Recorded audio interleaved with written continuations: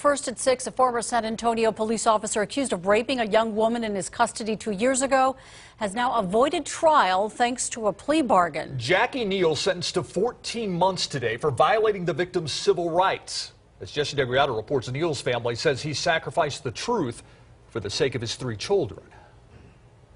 Jackie Neal said his goodbyes to his family, already aware of what was to come. The state waived several of the counts. Instead of charges such as aggravated assault, Judge Sid Harrell sentenced the former veteran police officer to 14 months in state jail without parole. He could have faced up to 99 years in prison.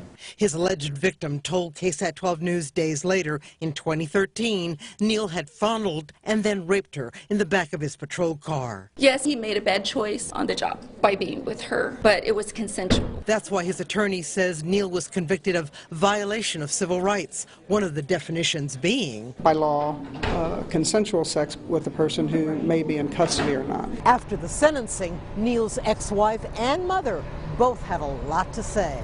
An innocent man is going to jail for something, a crime that he did not commit. All I've got to say is I think that the police force and the city just turned their back on him. They deserted him and treated him like he was a dog. Yet even before Neal was able to stand trial, his family says the alleged victim got a sizable out-of-court settlement. And she's getting away with money, and everyone is thinking that he's guilty because the city paid her. Jesse Degollado, KSAT 12 News.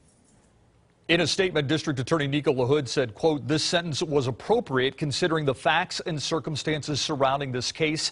He will never be a police officer in the state of Texas again and will be a convicted felon for the remainder of his life," end quote. The victim in this case was informed of the plea agreement and supported the outcome of this case.